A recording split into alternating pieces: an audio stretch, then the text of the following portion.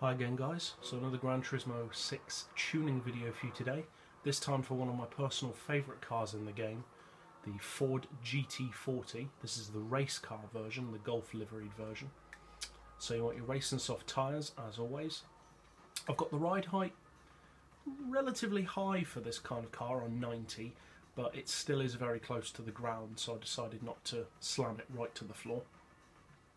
I've rounded off the springs to 1150 and 1185, the dampers on 4, anti-roll and camber slightly higher than usual on this car because obviously it's old and it's got a lot of power. So anti-roll on 5 as you can see, and camber on 2.5 because I do also use it as a track car. We've got neutral toe as always, so it's not dragging its wheels. As far as the gearbox, we've got the auto setting set to 255 with a final drive of 4, and I don't think I've adjusted any of the individual gears. I'm pretty sure I haven't. As far as the diff, same as always, low initial torque to reduce wheel spin, high acceleration and low braking. You want your high RPM turbo and your downforce set as low as possible, obviously. Traction control I would recommend having off because it is much quicker. And yeah, so like I said, I really like this car. I always have. It's been one of my favourite cars of the GranTurismo series ever since I started playing GranTurismo back in GranTurismo 2. And I just love everything about the car. I love the Gulf colours, I love the sound the car makes, I love the proportions of the back end. It's always reminded me of like an apple for some reason. I don't really know why, but whatever. I guess it's the big hips on the side. But yeah, just a really nice car.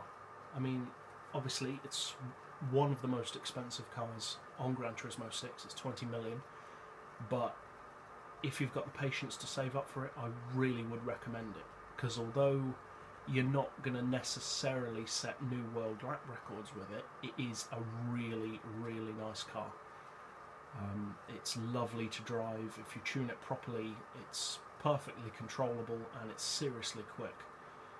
And yeah, it's just a really nice car. And an interesting little thing about this car for me is that this is the only car on GranTurismo 6 that I actually don't want them to convert to premium, because this car doesn't have an interior, as you can see, but I don't want it to have one. And I don't want them to update the graphics, because for me, the graphics on this car are, well, they're nostalgic for me. It reminds me of back in my earliest GranTurismo days, and I just prefer that. I would rather have that nostalgia than updated graphics just for the sake of it. But yeah, it is a great car. I would highly recommend having it as a long-term saving goal. And yeah, hope this tune setup helps, and as always, thanks for watching.